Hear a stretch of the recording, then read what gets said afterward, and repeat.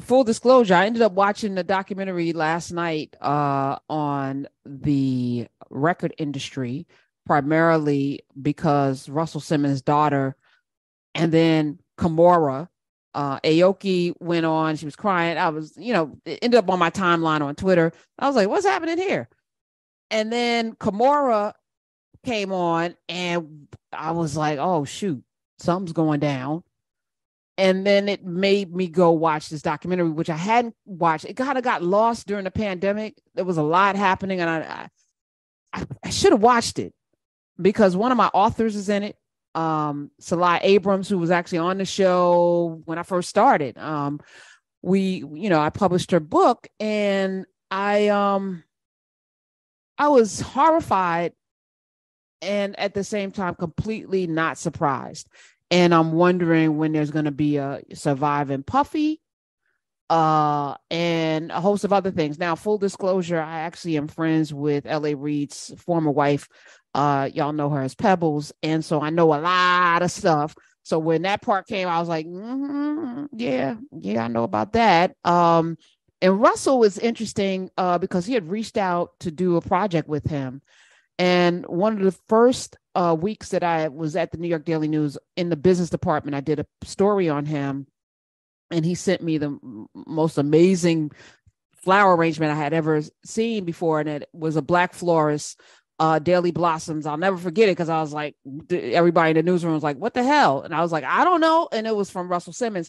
So there's like this weird thing that we have in our community with people. And I'm saying this as somebody that, you grow up or you grow in an industry. And of course, y'all know I did the LL Cool J book. I make my own rules, and Russell's, Def Jam. There's a lot of convergence. And for many years, I was, the go-to definitely at the Daily News in terms of hip hop.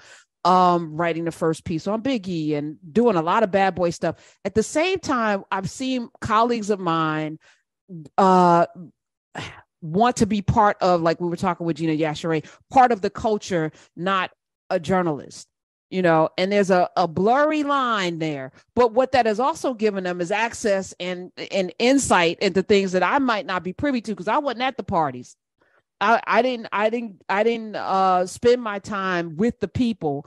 I was a journalist on the outside looking in, getting sources. So is interesting to watch these people whose lives, their careers run parallel to mine, and to see now the accountability which must happen. And it happened because his daughter basically was like, this is who you are, and the emotions behind it. And then his ex-wife, who we now we're putting two and two together. Like, so it's R. Kelly and Aaliyah,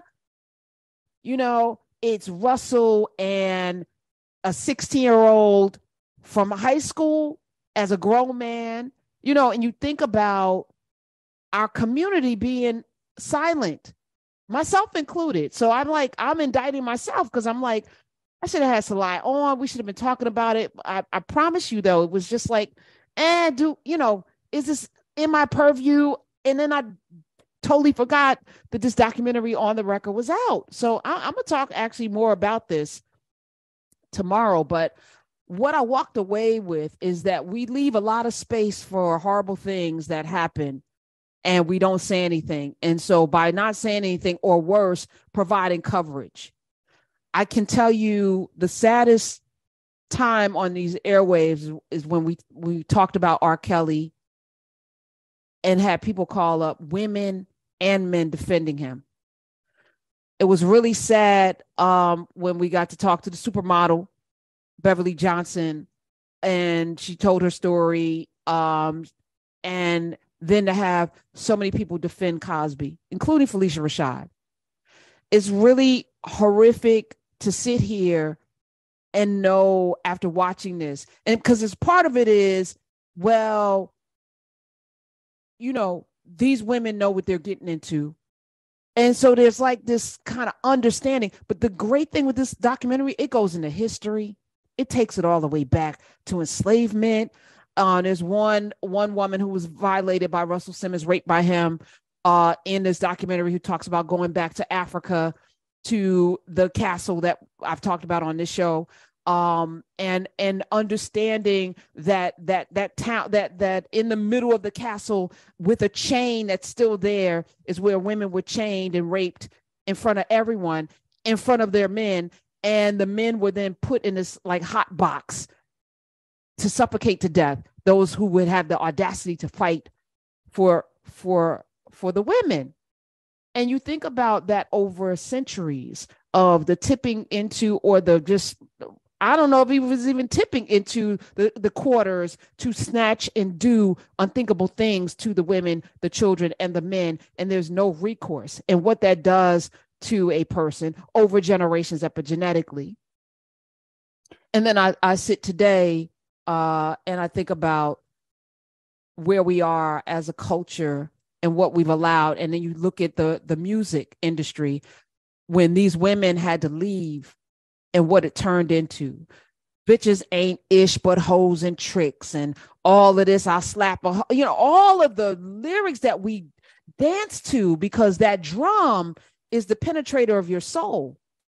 That drum, that beat is what gets into your soul, carried with the words, which is why music is so powerful. They say music soothes the savage beast, but music, if you think about the light bearer, who was the musician in heaven, you think about the power of music and what it does to a person.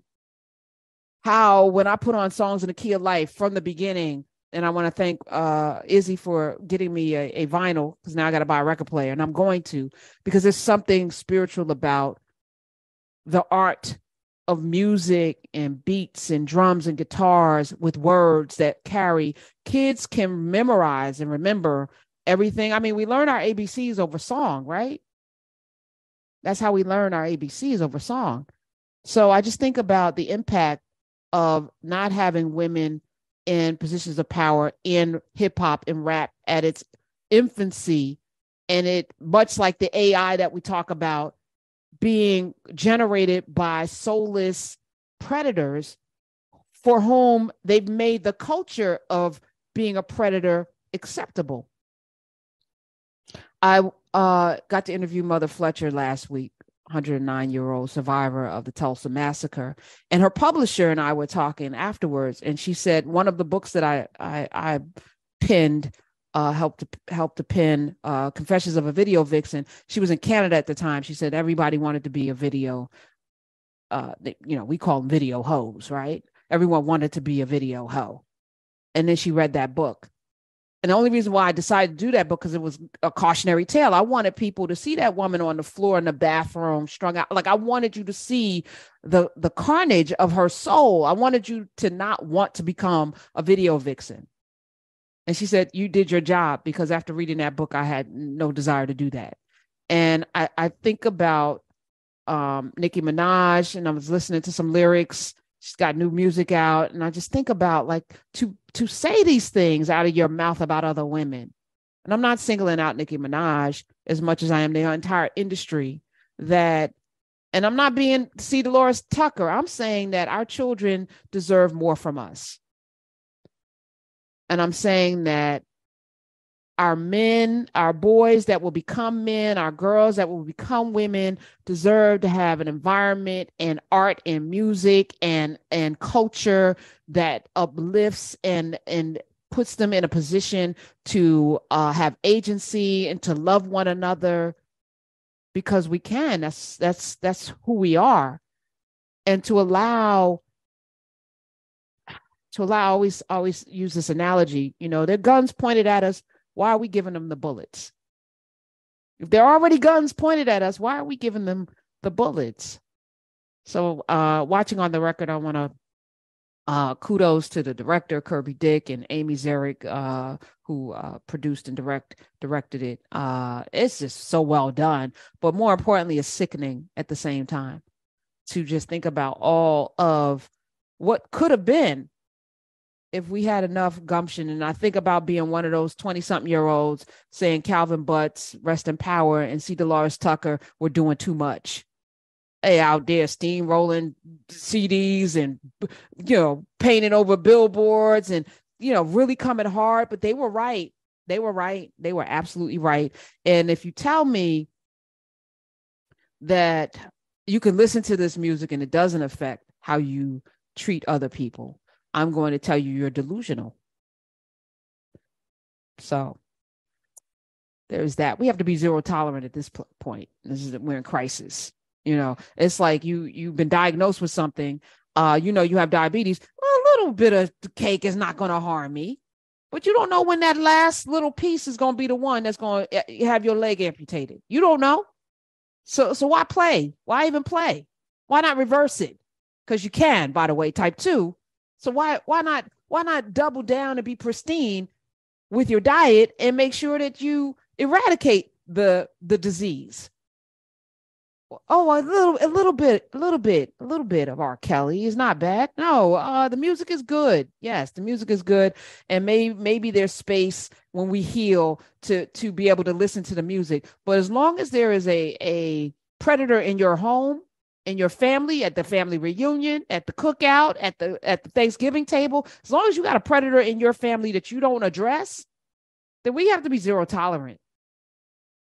We have to be zero tolerant. So it's not just about Me Too. But it's also like the audacity of these guys to even deny when you know there's a string of women out there, not just one. One we could write off, right? But you know that there's 10, 20, 30. In the case of Cosby, damn near 970. I think it's more than 70. At some point, like, all of them are lying. There's a vast right-wing conspiracy because he wanted to buy NBC. Like, we will construct the most ridiculous stories instead of dealing with what we all already knew. Because I'm going to tell you, as a young reporter, I heard the stories. And as somebody that has been in the media for a long time, I know the stories. So just wanted to bring that up. I don't know if anybody else watched that.